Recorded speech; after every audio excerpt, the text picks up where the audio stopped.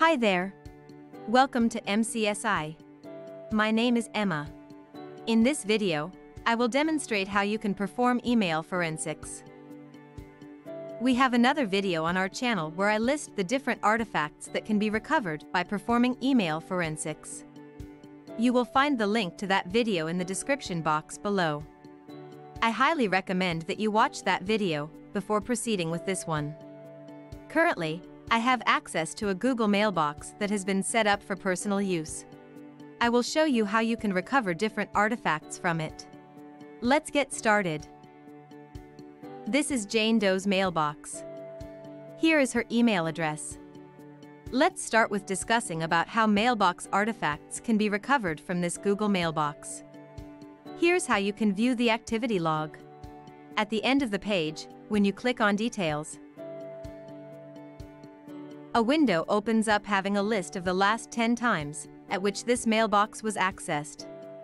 You can find the IP address from which the access was made and when the mailbox was accessed. However, you can view exact time information only for the last 24 hours. You can also find out whether the access was from a computer or mobile device. For personal mailboxes, the level of information stored in the activity log depends on the email provider. Within Settings, within the Forwarding section, you can find out if any email forwarding rules have been set up. Here one forwarding rule exists, which indicates that incoming emails must be forwarded to this email address, while also retaining a copy of the email. It is also possible to forward an email and either delete it or archive it. When the rule has been set up, the recipient must agree to receive all forwarded emails from this inbox.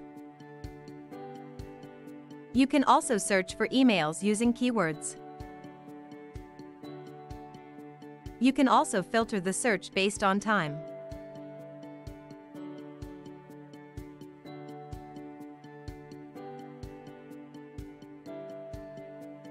A search operation will search across emails in all the tabs and any created labels. Remember to also look within drafts, spam and trash. Next, let us discuss the artifacts of one email. The message here is the email body. There are no attachments in this email. To view the email headers, click on More and then Show Original. I will tell you about some important sections here. Within the Received section, you can find the IP address of the sender. You can utilize an IP address lookup tool to find out the country this IP address is present in. Although IP addresses do not provide precise geolocations, it still helps to narrow down the region. The DKIM signature field contains information that helps verify the sender's authenticity. You can also find the timestamp at which this email was sent. To fully comprehend all the fields in this section, I encourage you to research about email headers.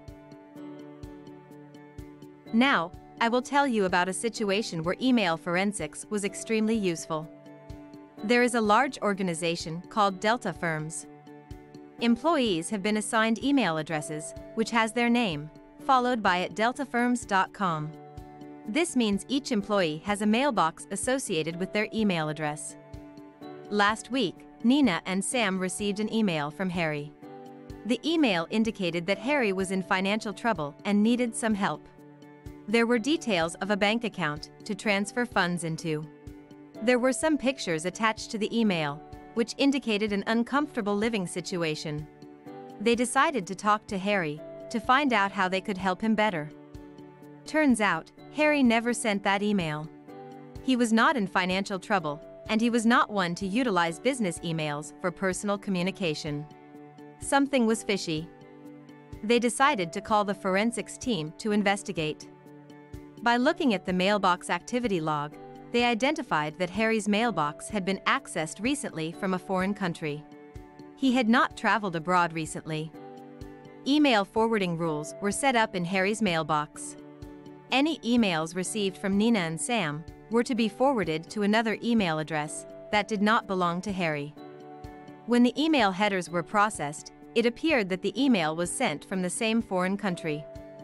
The forensics team identified that Harry's business mailbox has been compromised. A cyber adversary had been sending emails to Harry's contacts in an attempt to earn money fraudulently. Immediately, a business email compromise investigation was launched. The forensics team was tasked with identifying if any other mailboxes within the organization had been compromised. Can you guess how the investigation would have progressed? The forensics team would acquire activity logs and mailbox rules from all of Harry's immediate contacts and process them. Business email providers typically store extensive mailbox activity logs. It is possible to find logs indicating when an email was sent or deleted, when a forwarding rule was set up, the IP address from which it was set up, etc. Here is a project idea for you. Set up an email account with a provider like Proton Mail or Yahoo Mail. Use that mailbox to send and receive emails, set up forwarding rules, etc. Process that mailbox for forensic artifacts. Once you are familiar with the email artifacts that can be recovered, you can easily acquire them in personal or enterprise mailboxes. If you liked this video, please hit like and share this video on social media. Don't forget to subscribe to our YouTube channel to receive more videos like this one. Join our online community of students learning useful cybersecurity skills if you haven't already.